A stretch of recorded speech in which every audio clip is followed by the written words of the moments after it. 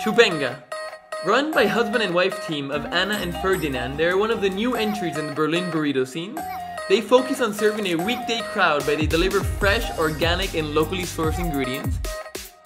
Everything in the store is made from scratch, including the handmade guacamole.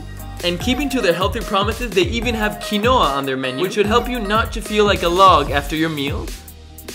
Dolores, the reason why burritos are famous in Berlin.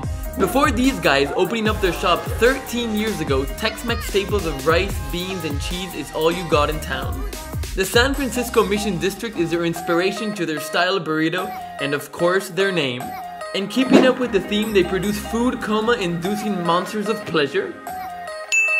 Maria Bonita. Berlin's OG street food. Started by Trey, an El Paso, Texas native 9 years ago.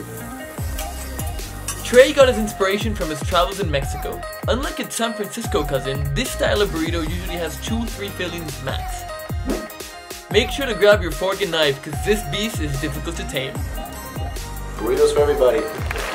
Neta. Started by best friends Benjamin and Matias 4 years ago. Welcome to Neta. Neta is a Mexican slang for truth or authenticity, which is exactly what they focus on. It's fresh spices, locally sourced ingredients, and high quality meats. They are also the only place that sells their in-house hot sauce, which contains 20 different spices. Burrito Baby. This is a place for...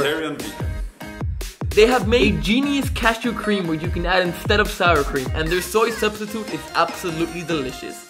Their monster-sized burrito is guaranteed to satisfy your hunger.